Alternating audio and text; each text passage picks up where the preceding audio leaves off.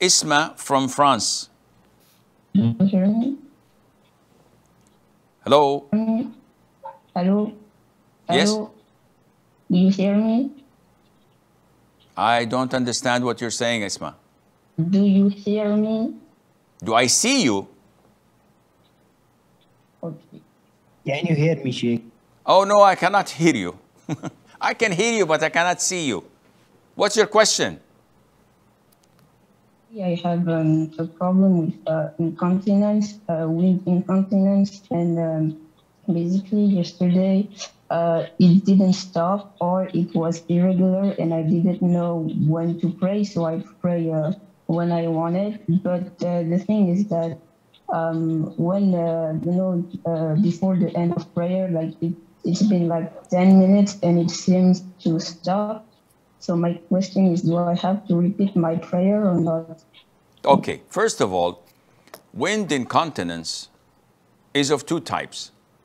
Either the type that is continuous and it's causing a lot of hardship for you to perform wudu, then break, perform wudu and pray and break because of its being continuous.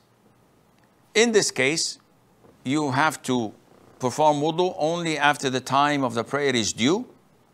And while doing wudu, if something comes out, while praying, if something comes out, this has no impact on your wudu or your prayer till the end of time.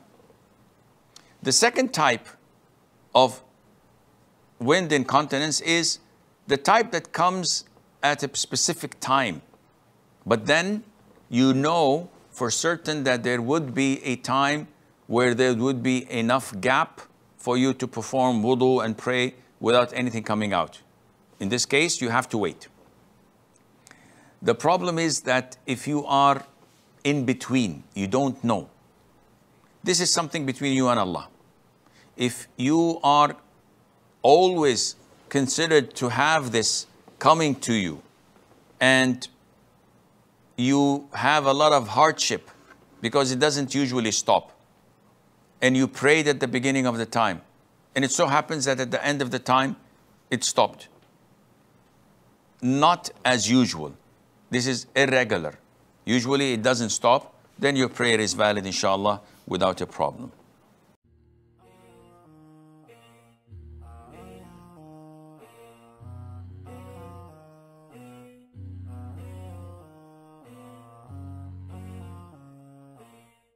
And have you ever taken a counseling session with me? Go to my website and you will find counseling sessions and apply for one. If you can afford it, that's good for you. If you cannot, you're entitled for one free session. And this is for everybody. If they can affirm by Allah that they cannot afford it because they're poor, I'll give them one free session without a problem, a full half an hour. So come to me and let's speak about it, inshallah, within the following 2 days or 3 days. And bi'idhnillah azza wa jal, I will try and seek Allah's guidance to solve your problem once and for all, bi'idhnillah.